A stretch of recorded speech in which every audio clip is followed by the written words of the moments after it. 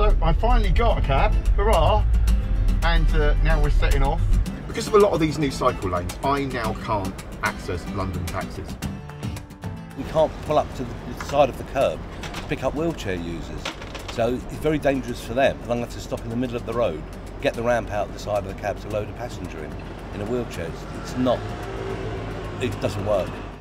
The new cycling schemes are being rolled out without considering access for disabled people. And what's happening is we're being sort of squeezed out of being able to do normal everyday things, such as get dropped off outside buildings and picked up from outside buildings. And what we're left with is the alternative of walking much further or wheeling much further to find a rank or a place where the cycle path is not so separated from the traffic, where we can hail a cab. The problem with that is it can be a really long distance. It's a wonderful initiative, but it has to be thought through. You've got to think of every member of society, and I don't think we're taking into account wheelchair users. And this is, you know, a one chance of getting London to be a nicer place to be that works for everyone.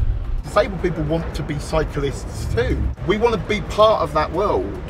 So this isn't us saying don't do it, it's us saying could you do it so that we can use it too. There's a big change coming as a result of trying to get the majority of people to start thinking differently about how they move around.